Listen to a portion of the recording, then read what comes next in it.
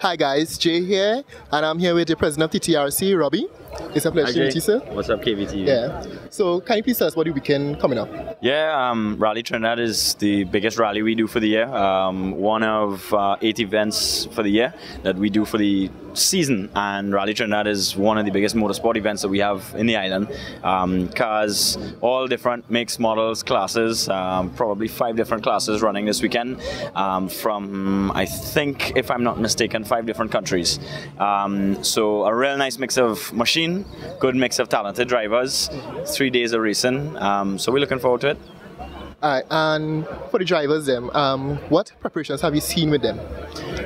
We have seen drivers move since we changed the ruling a couple of years ago, where you had to finish all the stages to be considered a finisher. Drivers are no longer, the first priority is not always speed. Right now is big on reliability. So you're seeing guys building their cars, building their from engine to suspension, not necessarily looking for power, but looking for reliability. Probably running the car 85% all weekend. Just hoping to finish, and then maybe save that 100% settings for like 2 or 3 stages, just when they need to catch back those few seconds. So I think without accidents, you're probably going to see a lot more reliability of cars with every rally. Alright, and do you have any favorites for the rally this year? One big change, no WRC cars this year, and I think that has opened up the field a little bit. Usually you'd see John Powell or Jeffrey Panton or the SX4 from Barbados, who won last year, 3 WRC cars come in, and you could almost pick the winner from the morning, and that's not the case this year. We've got 14 four-wheel drive cars, of which maybe 6 or 7 of them in the Group A and Group N categories could win. That's James Betts, James Betts, John Powell, Craig Sumir, David Coelho, Stuart Johnson, Christian Bowen, who won the first event. So you got 6 or 7 drivers there who could really toss it up. I think the 2-wheel drives from Ireland are going to surprise a few people of how far up the pecking order they go. I have the dubious honor of sitting down with Frank Kelly. I sat with him in Rally Barbados last year. I'm sitting with him again. First time I'm actually competing in Rally Trinidad in many years. So I think Frank has it in him to win 2-wheel drive, but 2 more Irish cars, and I think you could see some tossing up at the top of 2-wheel drive as well. Oh, so this year you're racing?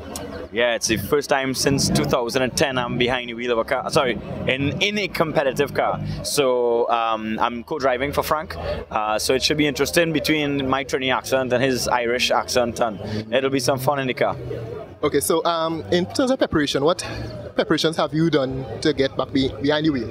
Getting back in a car competitively, you just got to make sure, obviously, the pace notes are done. Thankfully, Frank came here last year, so he's familiar with some of the stages. Just getting the notes down correct. The Irish system of note calling is entirely different to what I'm accustomed to in Trinidad. So it does take a little bit of, crossover, if you will. Yeah. But sitting out with him in Barbados, we have a good kind of chemistry already. So just getting notes done, make sure the pit crew knows where they need to be, and they will handle the car, and yeah, just sit down, shut up and drive. So you're expecting to do well this year then? Yeah, I think we would be definitely one of the favorites, but as I said, there are a couple other 2-wheel drive cars there. This Mark 1 Escort from Barbados is pretty quick as well. The 2 other Irish cars that are here toss it up with Frank in Ireland, so and it's a gravel rally, man, anything can happen. For real, anything could happen. Mm-hmm. Well, it was a pleasure talking to you, sir. Thanks, Jay. Alright, thank you. KVTV.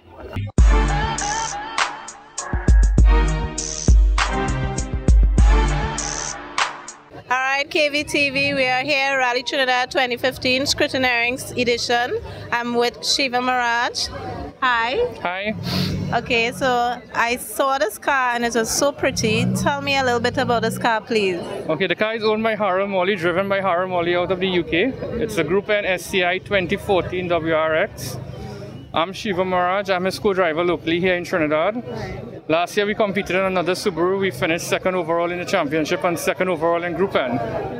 So this year it's a new car. He's just looking to get some seat time, have some fun, have a clean run, and reach to the finish safely on Sunday.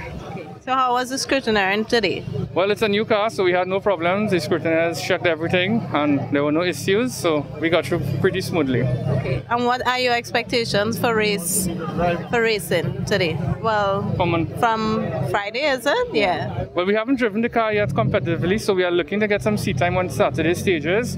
Try to complete Saturday. Normally, Rally Trinidad, those who complete on Saturday will finish on Sunday. So it's all about surviving on Saturday at the Bronte and the Reform. And then from there, we can assess it and see if we want to push on Sunday for a higher place on the podium. So it's such a pretty car for Rally. I mean, tell me about that. Well, it's a new model car. It's one of the newest models, Rally car built to come to the Caribbean. How it will hold up to the track? Well, it's built by GRM Motors.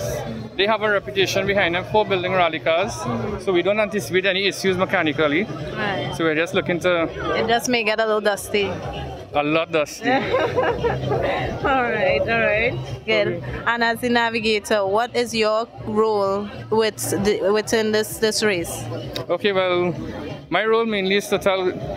We have the notes, the pace notes that we'd have taken over yesterday and the day before. So Harold depends on that to drive the course at a high speed. So that's mainly my role, and to configure and put all the logistics in place for the rally over the weekend. Okay. How you find the track looking? Very smooth, very technical, some fast areas. Looking forward to the Bronte stage. Okay. So you could just tell KVTV family out there, come on down, yeah? Coming down to Rally Trinidad 2015. Yay, thank you. And here's the driver of the car. So we are here with the driver. Hi. Hello, pleased to meet you. My name is Nisus, and you are? I'm Doc Morley from Barbados. Okay. So this is your car. How long have you been driving? Well, how long have I had this car? I've had this car for 1 day. But yeah, I realize, but how long have you been driving personally? I've been driving since I was at university. It's a long, long time. Yeah. Yeah, and I've been competing. I think I've done like 400 plus rallies in total. So, is this your first time in Trinidad? No, this is my 12th time in Trinidad. Last year I did the whole championship, and I've done Rally Trinidad 12 times. So what do you think of Trinidad and the whole rally sport? The sport's getting big. People have got a lot of interest in it, and it's really good the way that the Trinis have taken to it and tried to make it bigger and better every year. So this year we've got Massive Motors interested, and they're actually sponsoring my car. It's been in their showroom, and they've got a lot of interest from it. And commercially, running is really good. People need something to think about and look forward to and enjoy, and this is a fabulous sport to go and watch. So what are your expectations for the race? Well, we've got a pretty, clean, brand new car, and my expectations are to bring it to the finish pretty, clean, and 3 days used. You may not get the clean, but I think you may get everything else, right? Well, we got a washing crew, you know. We got a bucket and sponge, and we make sure it keeps clean. But the answer is to stay on the road, because there's nothing worse than finishing the rally by going off the road and crashing. And there's nothing better than getting to the finish line and having a really good 3 days. So I just want to enjoy it. I've enjoyed it always before, and almost every time we finished. And we finished usually in the top few. Last year I came second overall in the whole Trinidad Rally Championship. So that was an amazing achievement, largely due to my co-driver, who made it work really, really good. Right. You talk about safety. What are the main things that you abide by to keep safe on the track? Well, the car is very strong and built very safely, so we have really good crash helmets, very good seat belts, very good roll cages inside the car, and we know the roads, we know the corners. We try to drive as fast as possible without going off and without crashing, but it's very important to finish an event. Safety is not one of the things that Rally has a problem with, really. There's not a lot of accidents that hurt people.